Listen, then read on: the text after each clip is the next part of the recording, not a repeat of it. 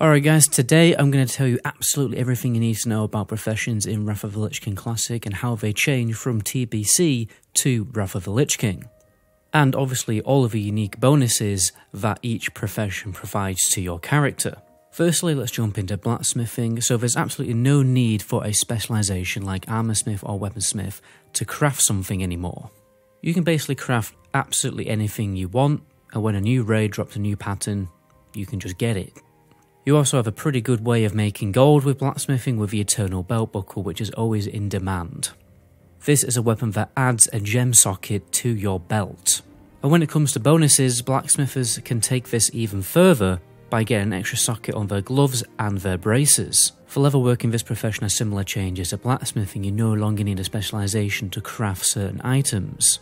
And there is a lot of cool BO items that you can sell on the auction house once you get the patterns that drop from raids. There's also new armour kits added to the game that can make you some really good gold. They'll go on your leggings like they did in TBC. You've got Ice Scale leg armour, Earthen leg armour and Frost-Tide leg armour.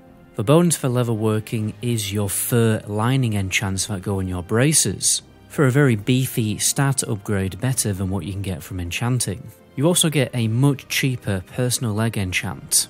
These have the same stats as the armour kits, but they're just much easier and cheaper to make. If you found the video useful so far guys, please consider subscribing to my channel, that really does help out. And if you're looking for the best leveling guide for Wrath of the Lich King Classic made by the world record holding speed levelers for the game, check the description for the registered XP link.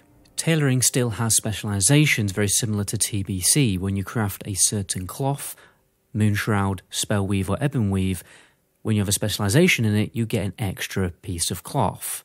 But the crafting locations are all in Dragonblight, so you no longer have to go to different parts of the continent of Outland to craft your cloth.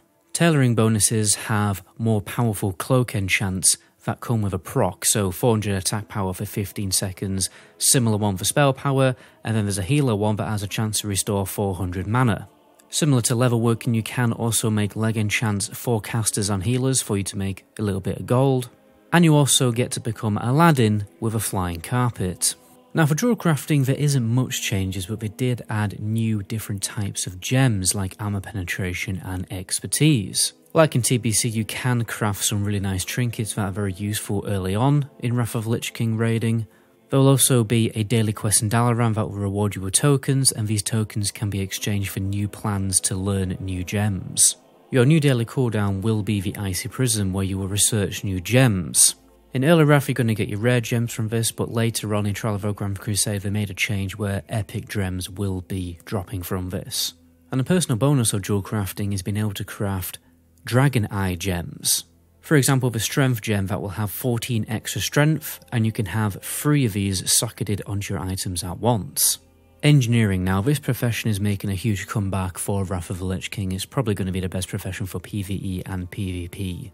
First of all, you've got your Glove Haste enchant. 340 haste for 12 seconds every 1 minute. It's perfect for literally every single class. Alternatively, you can get the hand-mounted power rocket that shoots a rocket. This will hit for 1654 to 2020 damage. And now Rocket Boots isn't a separate item, it's basically an enchant called Nitro Boots, which will grant you a huge speed increase for 5 seconds. However, very rarely you'll get shooted up into the air, but don't worry, a parachute will save you from dying.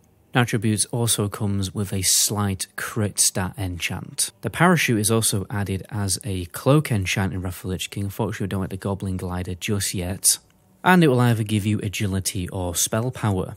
We also have a Frag Bell enchant, which basically allows you to throw a bomb every 6 minutes so you don't have to have the item in your bag. And it will also stack with the Eternal Belt Buckle, so you don't have to worry about that. There's also a few other perks which are going to be very useful for people who are going to be gold making, for instance a portable mailbox. Obviously you have G's, which is a personal repairman and a personal bank. This means you will never have to return to the city when you're out in the open world farming or doing instance farming. You've also got the chopper mount, and one of the greatest things is you can use the auction house in Dalaran. You don't have to go back to Stormwind or Orgrimmar. Alchemy now, so the biggest change is that you can only use 1 potion per fight. Technically you can pre-pot as well though, but you cannot continue to use potions while in combat. Specializations are still a thing in Wrath of the Lich King, the Elixir Master, Potion Master and Transmutation Master. but they do have a slightly less chance to proc extra items in Wrath. You can also transmute your normal blue gems into epic gems, but these epic gems will only turn up in patch 3.2, but obviously this is one of the best ways to make gold in Wrath. You also have the Northrend Alchemy Research cooldown. That's a 3-day cooldown. You experiment with herbs with a chance to unlock a new recipe. Alchemy can also craft some really strong trinkets for healers, since it will increase the power of your mana potions. The unique bonus that Alchemy gets is your flasks are more powerful and they also last 2 hours instead of 1 hour. So overall, Alchemy is great at saving you money, but also making you money. Inscription is the new profession of the expansion. It's already been released in the pre-patch. It allows you to craft glyphs that will change class spells, but you can also craft Dark Moon cards, which can make you a lot of money. Inscription has the Northrend Inscription Research. It's a 20-hour cooldown, and you have a chance to unlock new glyph recipes. But if you don't want to wait for the cooldown, you can also buy the Book of Glyph Mastery off the auction house.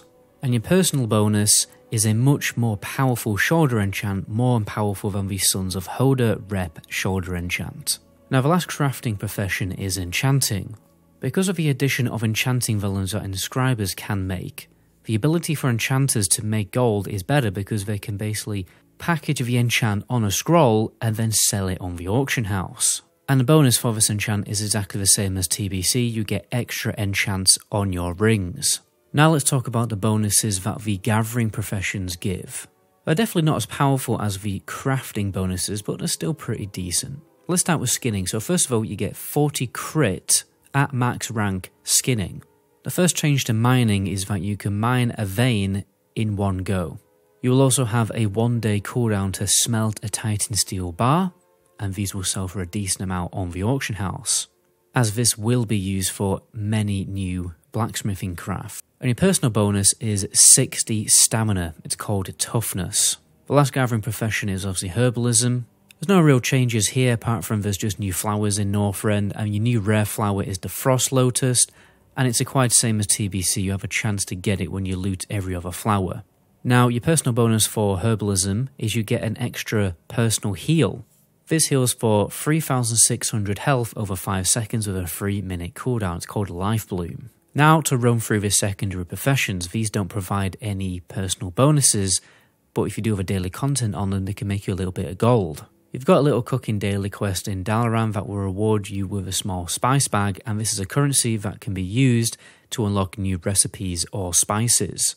The main way people make gold with cooking is the Fish Feast. So it will give you attack power, spell power, and stamina for the whole raid, and it has 50 uses. You can just pop it on the ground and everyone can use it.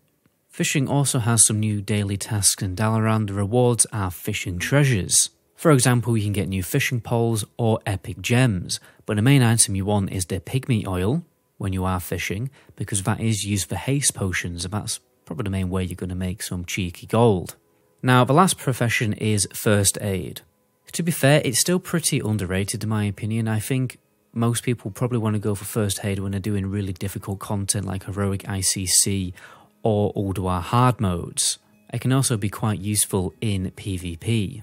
Anyway guys, that is a quick rundown of all the profession changes in Wrath of the Lich King Classic. My name is MetaGoblin. Until the next video, ciao.